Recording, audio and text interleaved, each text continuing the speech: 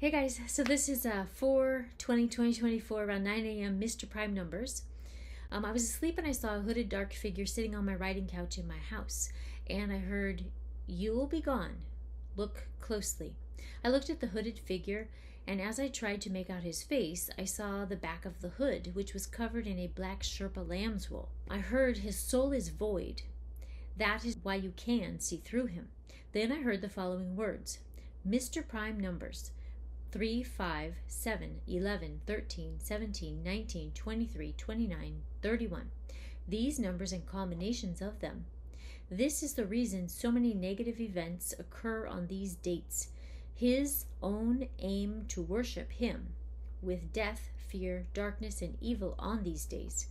This is also why I give you, Julie, so many positive, hopeful words given on these same days. As the evil one brings curses, I bring mine hope. When he, Mr. Prime numbers, rises to power, you, Julie, and all of the other anointed will be off of the earth.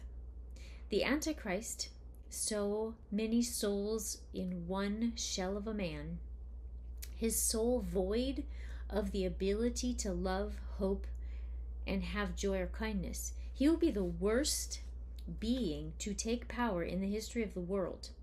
He will be very deceptive, the false Messiah, and all of the kings of the earth will promote him. He will make promises. He will be on the world council that the kings make. He will be one of the 10 kings of the earth, but he has not yet been seen in public, and he does not rule a country. In his first year of reigning with the other kings, he will destroy 3 of the kings and take over their people. He will become the ruler over all the other kings. They will fearfully obey anything he says to do. When he comes onto the stage initially, he will be seen as kind and helpful.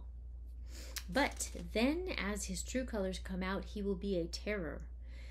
He will promise a good life with nice modern housing, clean water, abundant food, and an easy way of life. This will be an attraction to those who have been through natural disasters, war, seen horrors, and are facing severe famine. At least an attraction to those who are not mine. They will soon know that their vote cast to bring him forth as world leader was a bad choice. Promises will fail. People will starve. The new world of promises will not occur, just suffering and misery. Why? First, he is unable to be truthful, for he is a child of the evil one. His shell of a body infilled with legions of demons that run him. Second, his plan is to starve the people and push them to the breaking point so that they willfully accept the mark of the beast. Promises will be that those with the mark of the beast will be the only ones allowed to have access to food, water, medicine, housing, energy, technology, etc. But this will also be a lie. He will provide this for a few to serve as an example, to influence others into getting the mark of the beast. But the mark of the beast will not be compatible with humans. It will give them horrible boils and kill many with a slow, mysterious death. For humans are not created to be physically connected to technology. But each person will also be given pills to be taken that are said to help with the side effects and the effectiveness of the mark of the beast. These pills will actually be to keep people's psyche repressed so that they are more peaceful and more susceptible to obey. As the technology is upgraded, similar to how people's phones are now updated while you sleep, the technology will become very strong, and the mark of the beast will be able to fully control a person at will. The people will still have the free will to choose what food to eat and what tasks to do each day. They will be able to choose who to interact with and if to obey or not. Man's free will cannot be fully overridden. However, if they do not obey, they can be given immediate stimulus as a punishment or even killed instantly. But the technology, when employed, the wearers can be commanded to obey blindly as if under a spell, committing atrocities. If told to kill, they will kill. with the obedience of a robot. If told to war, they will war. If told to obey, they will obey. Those people will also have no ability to find me. Once the choice is made to willfully worship the Antichrist and willfully take the mark of the beast to join his society, they will legally and with finality belong to the evil one for eternity, fated for hell and an eternity in the lake of fire, intended for the devil and his agents. The mark of the beast is a deep darkness warned about for generations, but no one has known what this would look like or how it will exactly function. But over time, each generation has known that it exists, even those who are not of me.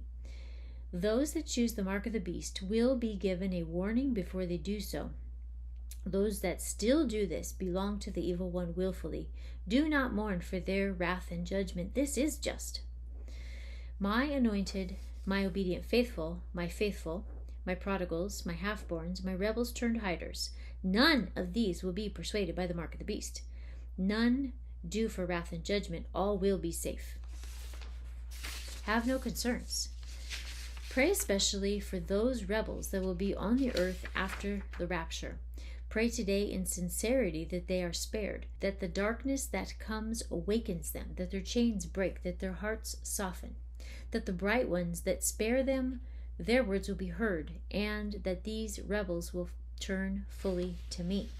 Pray they are fully persuaded that I am the I am, and Jesus is indeed the only way, truth, and life, the only Messiah, the only way to me, and that they accept him to lead, and follow through in obedience to be baptized, to obey my words, and to bring others, and to spare them from the gates of hell before the mark of the beast is decreed.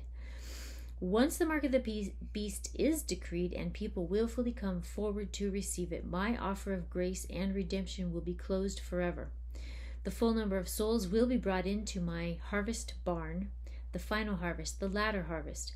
Then heaven will rejoice for the first war. The war for the souls of man on earth will be won. Be warned.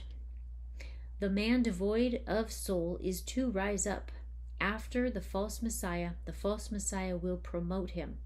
Both are treacherous fools lacking all wisdom. Instead, they are filled with deep and full levels of deception, darkness, and wickedness, and sealed with evil. They both will have been through many rounds of black magic and souls of evil placed within them. Everyone who is of me will be given a warning in their conscience. They will sense these two are not right. All who listen to this warning and stay away from them will be protected. Hear my voice. Listen to the Holy Spirit within you, the still small voice, the one to guide you. Stay clear of evil, these men. Do not partake in what they offer. Focus instead on worshiping me. Read my words in Scripture. Aim at being Christ-like by obeying my Son's words and behaviors with others. Pray in all faith and sincerity for your own protection and for the protection of others. Pray also for all who have not yet come to me in humility and full dependence. My prayer choir, as the world shows scary things, your prayers and praises will indeed change the outcome. Never underestimate the power of prayer. 1 Corinthians 15:55-57. O death, where's your sting? O Hades, where's your victory? The sting of death is sin, and the strength of sin is the law. But thanks be to God who gives us the victory through our Lord Jesus Christ. I hope you find that interesting and encouraging, and I'll see you next time.